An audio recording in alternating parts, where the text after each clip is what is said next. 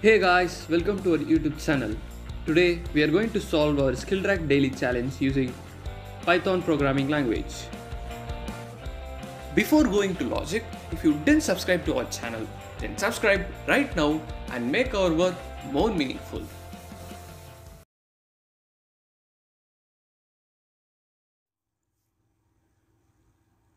First, we'll understand our question. The program has to accept the integer n, the n integers and the digit d, and print the largest integer having unit digit d among the n integers.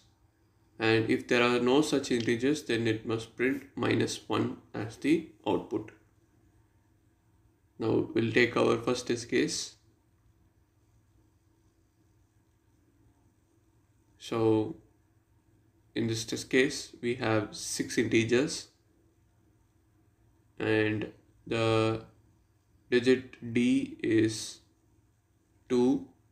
Now we'll mark the unit digit for each integer.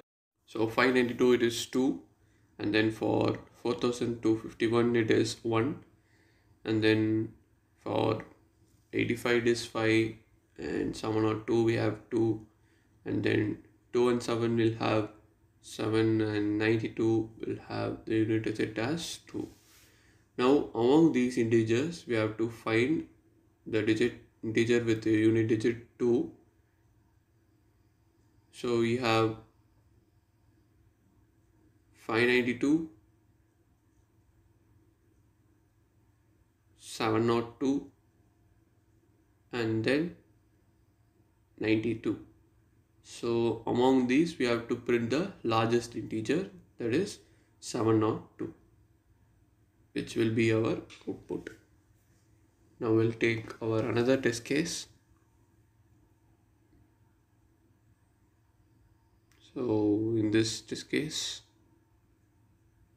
we have 9 integers and the d is digit 5, and the unit digit for each integer is this, and then 37 it is 7, then 16 it is 6, 49 it is 9, then we have 8, and then we have 26. So we have no integer with the unit digit as 5, so we must print -1 as the output.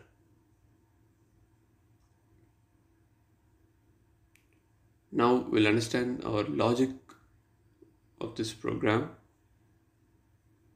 The logic is, first we have to sort the given n integers, and then we have to print the integer with a unit digit same as the digit d. Before that we will iterate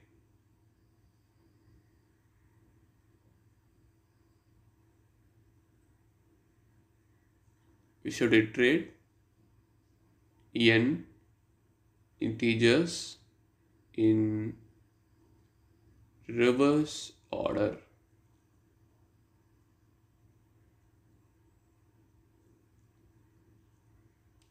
And if we have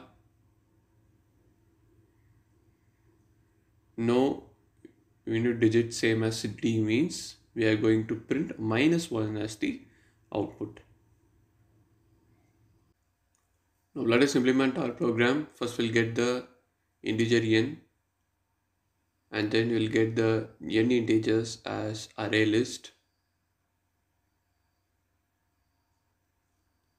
and then after getting the n integers we'll get the digit d, that is d is equal to int of input of And then after getting all our inputs, now we should sort them. So array list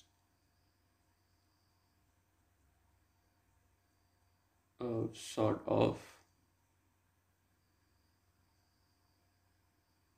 Now after sorting, we have to use the for loop, as we have to iterate from the reverse order. So for current value in array list, in reverse, if the current value is current value unit digit, that is current value mod 10 is equal to D, means we have to print the current value and use break, else we have to print -1 as the output. Now let us execute our program. We'll pass our first test case.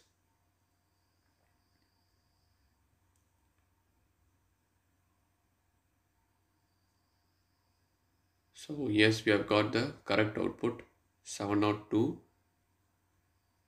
Now we'll pass our second test case.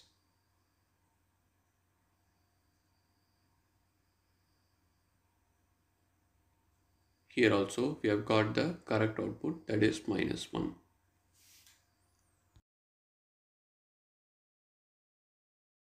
Our program has passed all our given test cases successfully.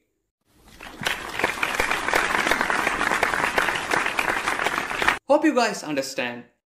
Thanks for watching. See you next video.